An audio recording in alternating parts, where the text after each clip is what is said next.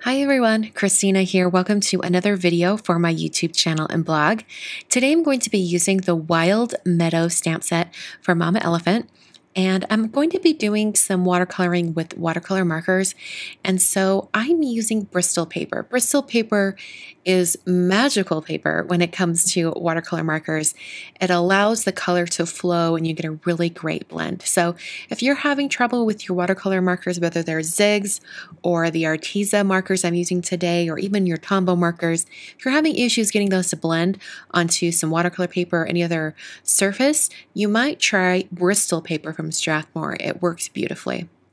I'm stamping the really large border image in Versafine Onyx black ink, and I'm going to stamp it twice so that I have a really solid impression.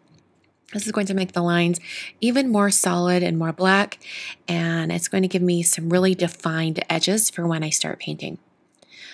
I'm planning to cut out this flower area with a large circle die, and because of that, I know I'll have areas on the corners that won't be touched, that won't even be used. So I'm going to go ahead and stamp the greeting I plan to use while I have the stamp set out and while I have my MISTI stamp positioning tool out. Just using that same Onyx black ink from Versafine, and I'm stamping that down into the corner of my cardstock here. I've taped down the Bristol paper to a hardboard, and this is going to keep it completely flat while I'm painting. And I'm also going to mark out exactly where I want the circle to be. I'm going to take a pencil and kind of sketch out a really rough outline around this circle die, giving it plenty of space on the outside. And this is going to make it so that I don't have to paint every single area of this border piece when I'm just going to be cutting it off.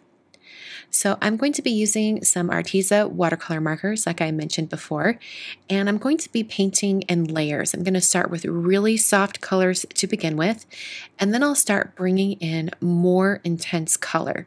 So for example, on this poppy, I'm starting out with more of an orangey coral shade, and then I'll start bringing in some darker reds and browns, and then I'll eventually put some more red back in. So I'm going to turn on some music and speed up the video process so you can see the entire painting. I hope you guys enjoy.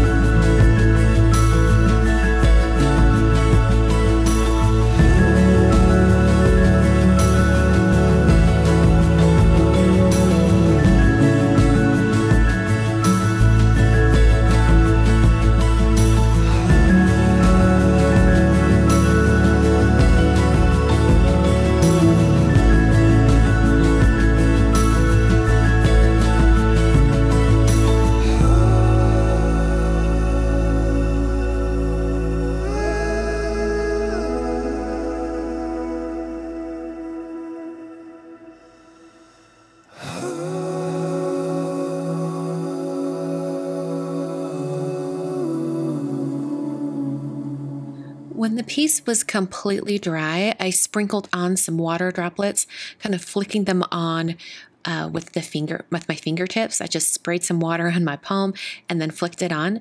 And then I used a paper towel to press down and absorb that water, and it pulls up some of that color and it leaves a really fun texture behind. I'm going to dry this, and then I'm going to take a white gel pen and add in some little dots of color. I was watching a video from Kelly Latavola last week, and she did this on some watercolor flowers, and I thought that is brilliant. It makes it look so whimsical, so I wanted to try it myself today. So thank you, Kelly, for the idea.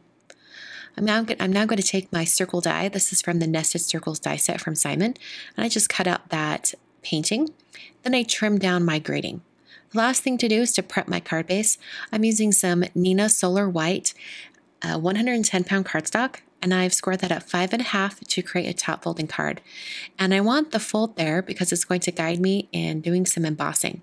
So I've got this embossing folder from We Are Memory Keepers. This is from the Geometric set.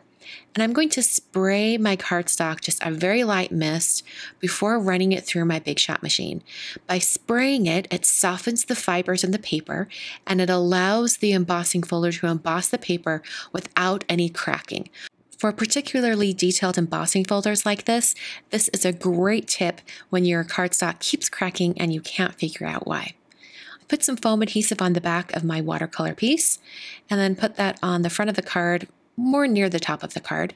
Then I put some foam adhesive behind my greeting and then press that down onto the front of the card. This card looks pretty simple when it's all finished, but I had a lot of fun painting with all of those markers.